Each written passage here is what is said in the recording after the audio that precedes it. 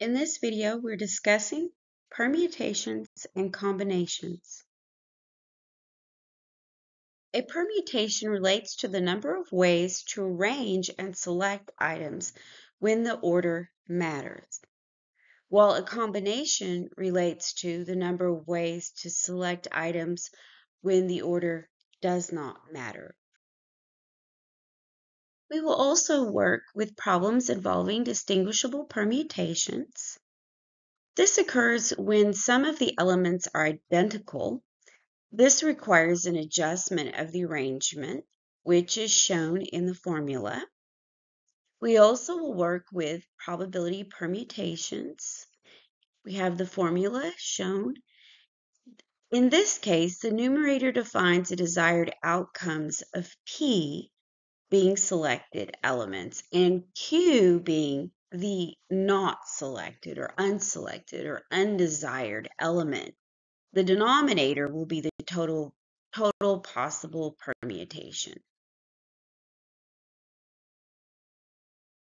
Number 1, in a room of 9 Republicans, 7 Democrats, and 4 independents, a special committee of 3 people must be created. The committee must have 1 person from each political group. How many different committees are possible? In this situation, it does not ask you for probability. It's just asking you for a difference of how many possibilities. So you simply need to multiply 7, 9, and 4 together. And I'll do that on the calculator real quick. 7 times 4 times 9. That's going to give us 252 possible committees. Okay, number 2. Let me scoot up. Okay. A student is selecting courses for next semester. The student must take a course from one of the following different courses from each subject offered. Okay, English, there are 3 courses. Math, there are 5. Science, there are 4. History, 1. Education, 7 courses. If the student is eligible to take any course, how many different schedules are possible? Again, they are not asking you for probability, they're asking you for possible outcomes. So all you need to do is multiply all of these together. 5 times 3 times 4. Of course, put in times 1 just for safety's sake. Could be a different number on your actual test. That is A, 420 possible outcomes. Number 3, from a group of 15 students, how many different groups of 10 students are possible? Okay, again, this is a situation of grouping, but this time it's combinations. If we're going to group them up, we don't care about the order. So we have n number of students, that's our n, and the number of students in our combination we care about, that is going to be our R equals 10. Okay, so we're not talking about a permutation because order does not matter. We're talking about a combination, and we are not talking about, we are not talking about probability. So we need to deal with our combination. So on the calculator, we have a C. So we're talking about 15 and 10. Okay, this is alpha window, and combination is our 8, 15, 10 out of 15. So we arrow over 10 out of 15 combinations. That's 3,003. That's C. Okay, number 4. A school PTA has 11 parents and 7 teachers at a given meeting. If a committee of 3 people needs to be selected, how many different committees are possible? Again, we are talking about a combination. We don't care about the order. N is 18 because we're going to add 11 and 17 together. Okay. And our R is going to be the 3 people. All right. Okay.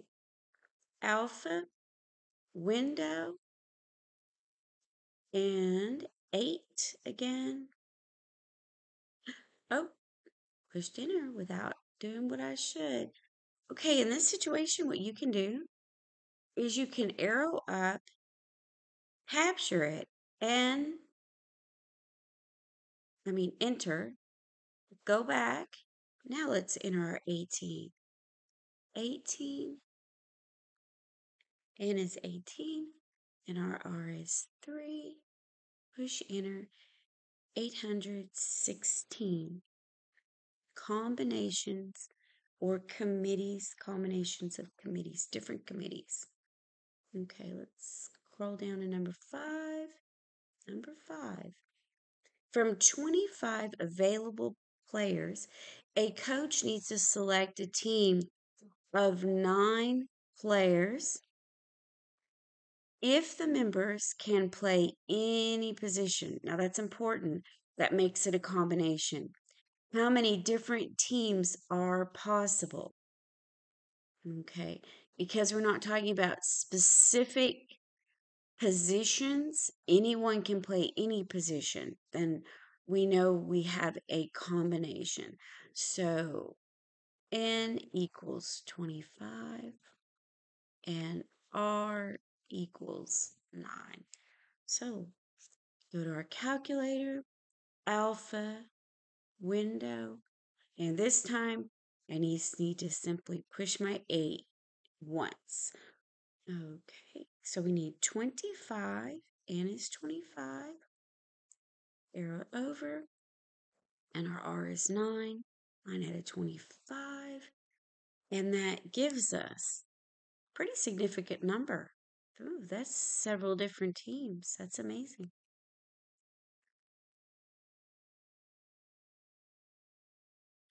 Now we'll deal with some permutations.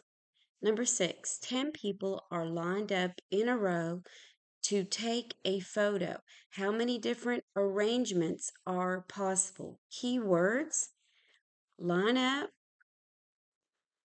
and arrangements. Notice we are not discussing probability. Okay, so we have N being 10 all in a row. All right, so what do we need to do? We're not taking one out of the other. What we're talking about is what I mean by not one out of the other, meaning that we are not taking an R out. So in this particular question, R is 10. We need 10 out of 10. What is the total available arrangements? All the possibilities. So we go to an alpha window 7. Okay, 10, arrow over, 10, enter. Again, a very significant number. Okay, let's go to number 7. 10 people are to be seated in a row with 10 seats in a movie theater. 2 of the people do not want to be seated on either end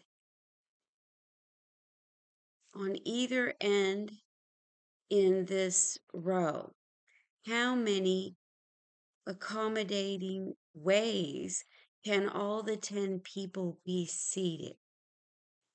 Now, that seems very confusing at first, but if you draw a little diagram, it's not tough to figure out.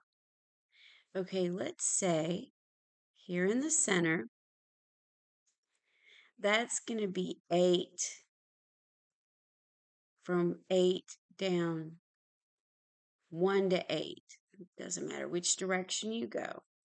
Okay, but on the end, I'm going to have 9 and 10 there. Let's call this the 10th seat and this one the 9th seat. So really what's happening, we're arranging people just as the problem above. That means once you seat someone, there won't be the same person isn't going to occupy more than one seat. So this gives us a permutation. That's one way you know you're arranging people in a line in order. And twins count as their own unique person. We're not saying they're a copy. So we can't say it's a combination. Like a combination lock, you can repeat numbers. We are not repeating people. Okay, so let's see this as in the center. That gives us an 8 out of 8. But here on these two ends, let me do this in a different color. Here on these two ends, we can say that, well, we're going to have 2 out of 8. Remember, we can't have all 10 people. We're having to divide the people up. So we're saying that, okay, here we're going to put all 8 out of 8. We can only put 8 people in those seats because we're not repeating people. It's not going to happen. Okay. And then what we were saying is, well, now we're only concerned about 2 out of the 8 since we split things up. Okay, so let's put this in the calculator. All right. Alpha window 7. Okay. 8 out of 8. Okay. Now, we are multiplying these together. That's another thing that confuses people. You must multiply the two parts of your situation. So times alpha window 7, and that will be 8 out, or rather 2 out of the 8 is what we're concerned with.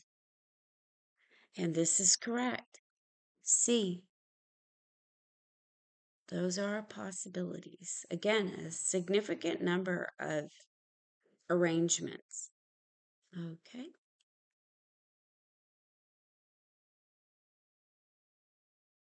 Number 8. How many different ways can all the letters of the word banana be arranged? Okay. As you see, there are 2, 4, 6 letters in the word banana. And we have A is repeating. There are 2 of those. And let's change color. N is repeating. Oh no, banana. Sorry, there are 3. Excuse me, in banana. Okay, please notice our little formula here. For some people who aren't used to the way formulas are arranged, this could be annoying and confusing. All this means is you will have your total permutation. That's everything. What are all the possible combinations? That's your numerator. And your denominator are the repeats.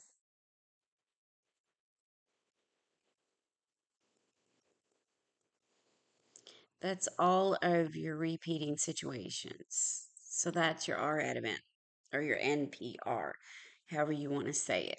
So if we look at this, okay, so how many repeating situations do we have? 2 repeating situations. We have A and N. So what should this actually look like? Again, let's put that in a totally different color. We're going to have the permutation. We have 2, 4, 6, 6 out of 6 over Let's do our A. So that's going to be 3 out of 3 times the N, which is 2 out of 2. Let's put this in our calculator. Alpha, window, 7. And we said 6 out of 6. Okay. Now, be careful with the order of operations. You can put it all on one line, but if you do that, use your parentheses. If you don't use your parentheses, you'll end up in a sticky situation. Let's go back to our 7. So that is going to be a 3 of 3. You want to take out all the repeats. Okay, multiply. Let's do it again. And that's 2 out of 2. Okay, close parentheses.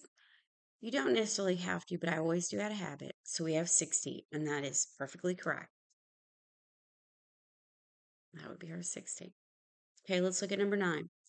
How many different ways can all the letters of the word Mississippi be arranged? By the way, these two words, banana and Mississippi, they're very popular. You'll find them in videos and in textbooks, and I have found them in both. Okay, so let's see. In the word Mississippi, first off, that is going to be 11 different letters. So that's P out of 11 over. Okay, you're going to have 2 repeats. Okay, so all the letters, you'll have 11. So the S's, you're going to have 4. The I's, you will have 4. And your P's, you will have 2. So yes, we need to write all those or plug all those in. So I have P, 4 out of 4, times P, 4 out of 4, times my P, 2 out of 2. Okay. All right. Now, you could go back up, pull down, capture and pull down what we had here. The thing is, I don't always like doing this because then you've got to arrow all the way back and put 11 out of 11. Oopsie, go back. Either way, still the same amount of energy pretty much putting in what you need. Same amount of energy wasted or used. Okay, we got 2 out of 2. Right, I will have to have another one. I'm going to leave that 2 out of 2 and arrow over and multiply and pull myself down another one, another P, another permutation, 4, arrow over, 4, and I'm going to close my parentheses, enter. Yes, there's my answer. 34,650. Excellent.